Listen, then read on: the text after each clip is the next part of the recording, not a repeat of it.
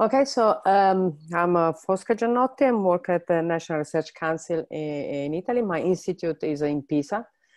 And my talk will be about explainable machine learning for trustworthy AI. So it will be a bit technical, but just to, this was done on purpose to, in some sense, to see what are the directions and the research challenges that researchers are tackling down there. Okay, so what is trustworthy AI? It is being mentioned several times in the previous speeches. The fact that we're in front of having an AI for society. So if you want to have an AI that really works for society, that help to have the new AI augmented society, we need to do the effort also to make it trustworthy. And that means that there are those three dimensions which are very important. Our AI systems have to be within the rule of law. They have to be ethics, and they have to be robust. And what does mean ethics? Ethics is not something that should be outside. Ethics should be something that if you want to have an AI augmented society, that means the values of the society that we want that imagine will have to be incorporated as much as possible also in the AI system that will support that society. So the ethics values that on which and also Japan very much contributed in the discussion of this last from 2017, 2018, there's been a huge debate on which should be on the values principles that we should do the effort of incorporated in the technology. So it's a respect for human autonomy. So the systems should be preserve the capacity of humans to act. So preserve the human agency. So their self-determination. So there shouldn't be no coercion, direct or indirect, and no manipulation. Of course, they should prevent of harm. So that means they have to be safe and secure. Even when something goes wrong, there has to be a safety behind. No discrimination, fairness, equity should be incorporated in those systems. And also explicability. Explicability meant in two different dimensions. One is the capacity to explain how it works. And the other dimension is who is responsible for accountability. Those two components are, again, principle. And let me also advocate the fact that explicability, it is also a basic brick also for the other ethical principles that we would like to investigate. So I think that if we want to have an AI augmented society, we have to ask the first question is that let's concentrate, for example, in AI decision making in very high stake scenarios where there is a human and a machine that provide a recommendation suggestion. It's fantastic because those recommendations and suggestions are the result of acquiring an enormous quantity of knowledge and synthesizing, providing some form to the decision maker. But if this form is not intelligible, it's not done in the appropriate language that the decision makers can have, will not have the effect. So why it has to be so clear and so transparent, the recommendation? Because it has to help the decision makers not to delegate to the algorithm. That will be dramatically negative result for AI. Because if at the end the people will simply delegate, then we reduce their capacity of acting. So we will not be capable of incorporating the basic principles. So respecting the human agency. On the other side, if the people do not delegate, if they do not trust, they do not understand, do not trust, they will take decisions without taking into advantage of the enormous quantity of knowledge that AI can bring. Even in this case, will be a problem. So bringing the information in the appropriate format and the intelligible format for the users, it's the fundamental break for making all those other wishes that we all have expressed. So things, for example, criminal justice, finance, healthcare, when there is a physician or a judges that has to take at the end, will have the responsibility. It is not easy to fight against an algorithm. You can do it simply if you say, so the algorithms within my decisional process are not useful. So we have to avoid those two extremes.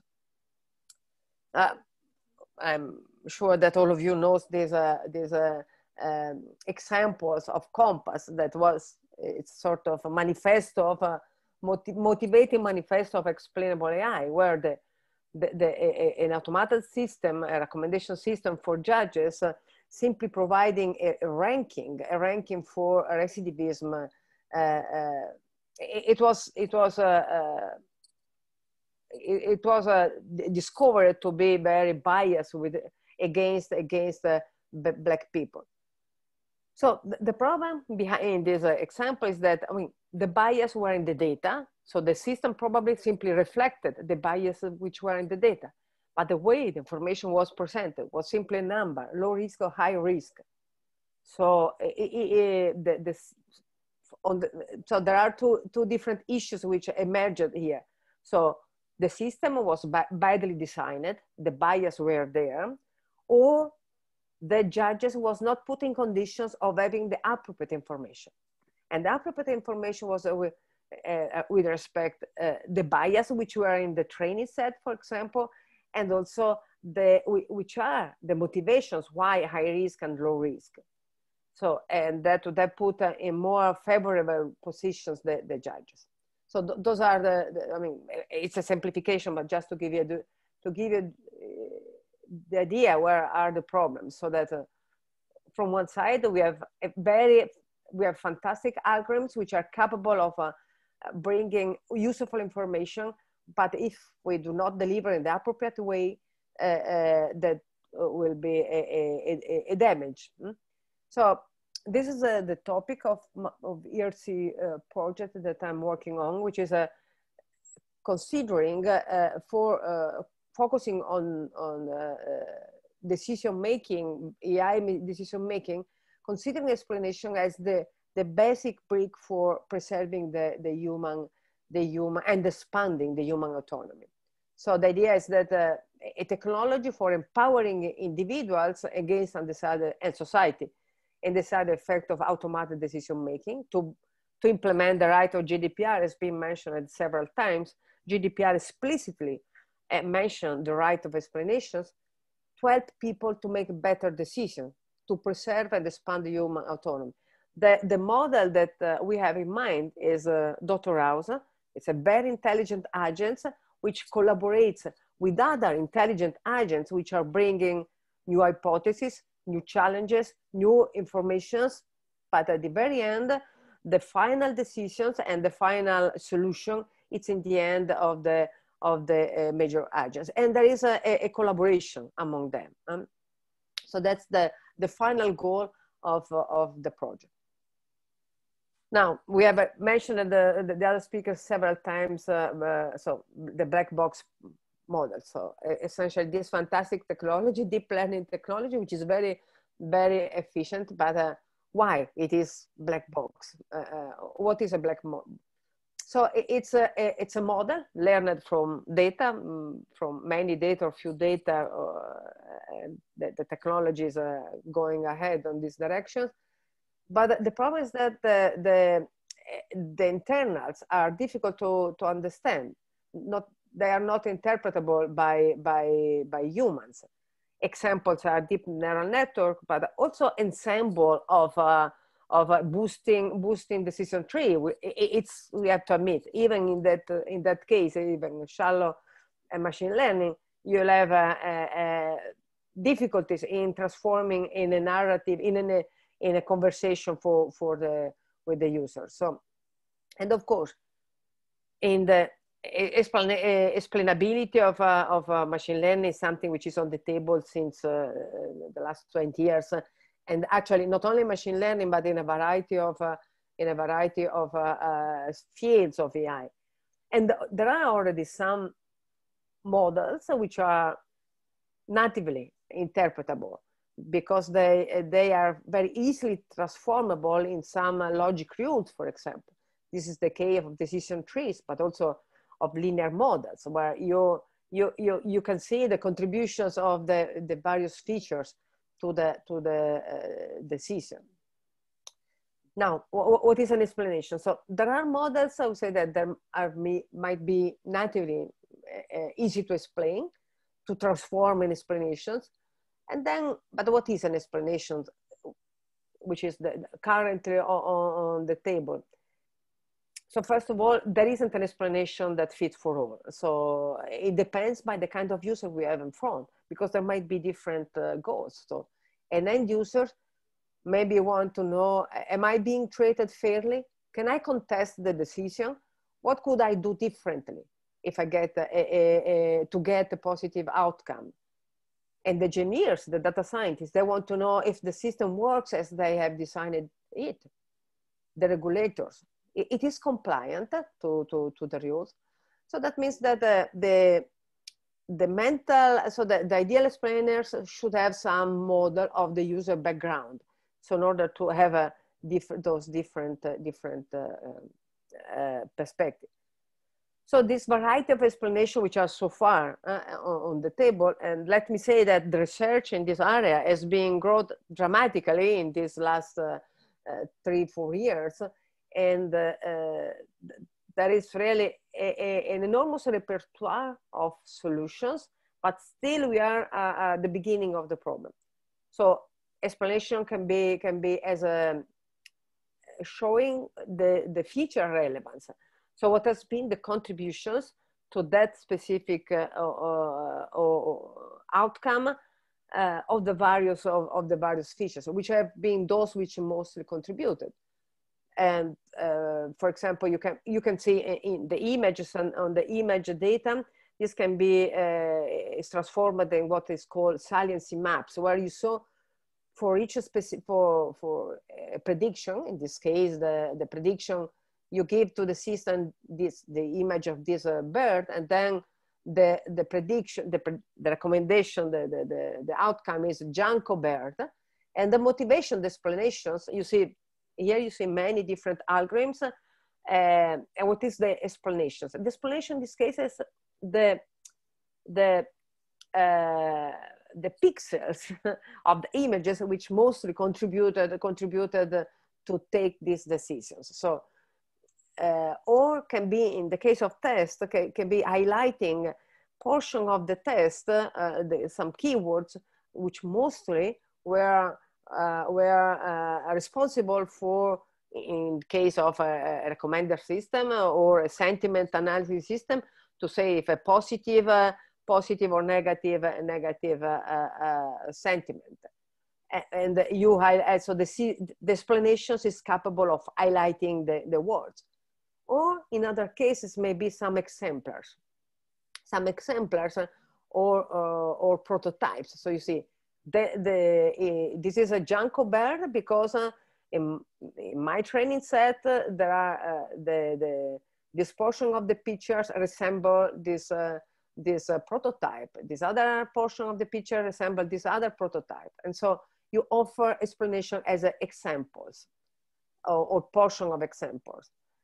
Or explanation may be a narrative which combine, so where you are capable of enriching, again, we are explaining why this image as being the outcome is Western grape because of, there is a story which is also being capable of accessing some knowledge graph, some other information resource which is capable to transform in a narrative. We have seen this morning a presentation from Carlo Meghini. So that's the kind of explanations.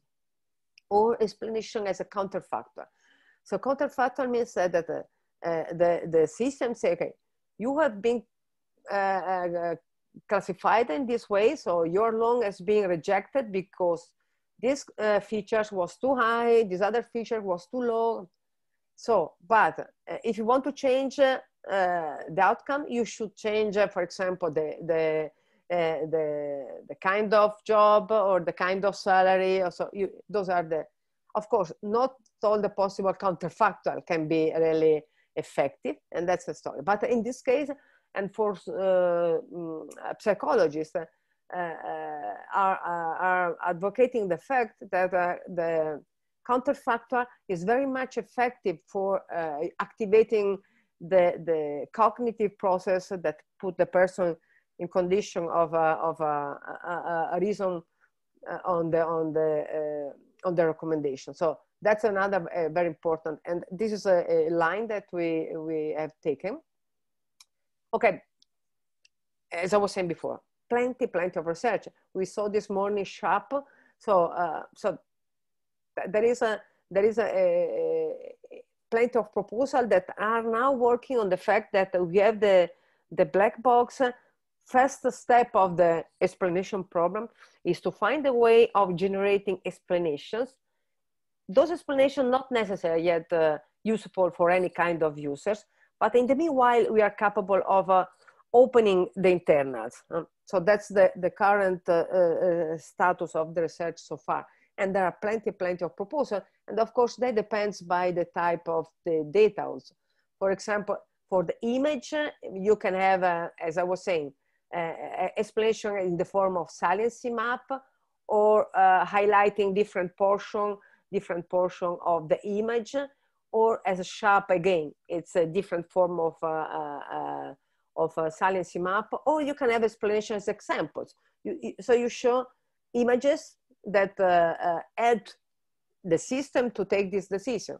So the prediction has been, this is a sheep because in my training set, I have similar images which are annotated as sheeps. Again, this is a simplification, but this is the way it works. Again, for test input, I was saying, so a highlight portion of test or examples, you give some different, in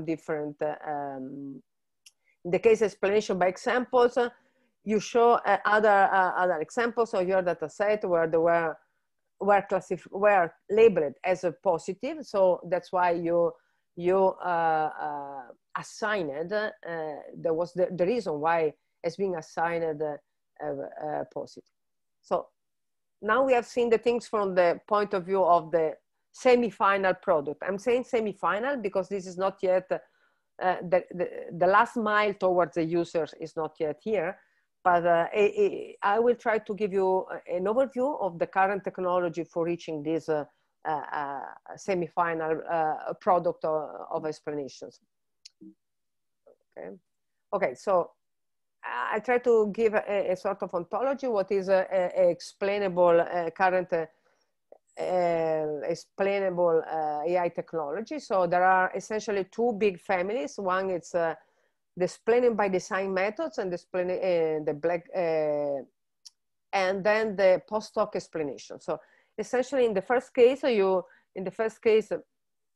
what you try to do is some sense you work on the deep learning, let's say deep learning technology, trying to have it more transparent by design. So try to design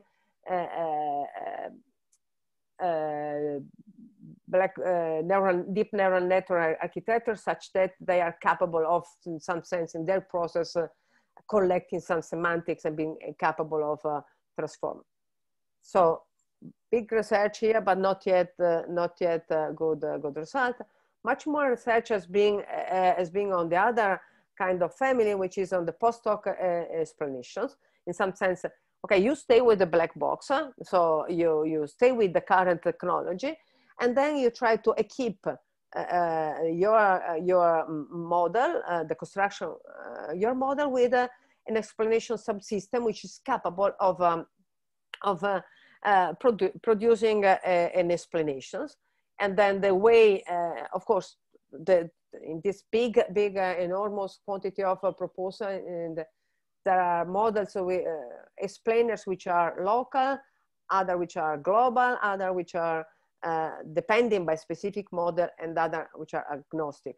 I will try to give you some example only on the local and the local agnostic model. That means agnostic means that you can change the black box. Essentially, the black box, it works as a teacher, and then just with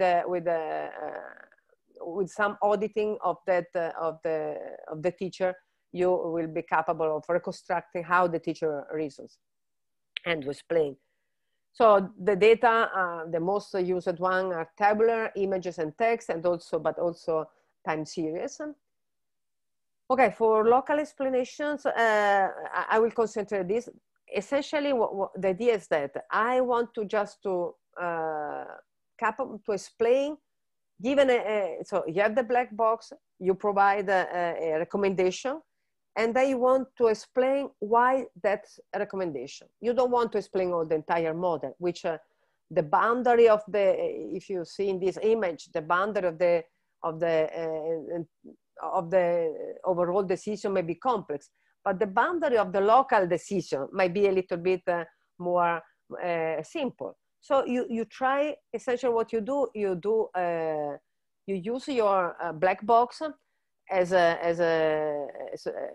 you audit the black box to you generate a lot of samples around the points. You audit the black box to label these examples, and then once you have labeled enough labeled examples in the neighborhood, you can construct a transparent model out of that. So the first proposal of this was Lime. That's the pseudocode, but don't get scared. What is important here is that the important point is that given an example that you want to explain, so you have your black box giving you a prediction. Why this prediction? So you generate the points around this sample around. We have an algorithm for generating enough points, and then you audit and for having the labels, and then you are, in this case, it was at the end, when you have enough points, in this case, a regression is being built, and then the regression is being explained with features relevance or saliency map. And that's the first. So Lime was in 2016. It opened really a huge and enormous activity in research for variation of this system. We also have done ones of this essentially with the same idea, but we changed the algorithm for generating the neighborhood, and also the way to tell the story, to construct the explanations. That was using a decision tree and extracting also the counterfactual. So just here is example. So you have the points that has been predicted by the black box. That's the star, and then that's the space of your data. So you start to generate some neighborhoods, some positive and some negative. You stop when and you use with this genetic algorithm the kind of the perturbation that you introduce from this point are very circumscribed to close to the points, and then once you have enough of this point, you construct. You have a new training set now, and you can construct a transparent model. We decide to have a decision tree, and as outcome, you can have also the rules which say, okay, the motivation why you have been denied it's because your age was less than 25, your income was less than 39. That was the reason. What you can do for changing this? So you can increase your income, and you could change your age also, or change job. In that case, you have been granted.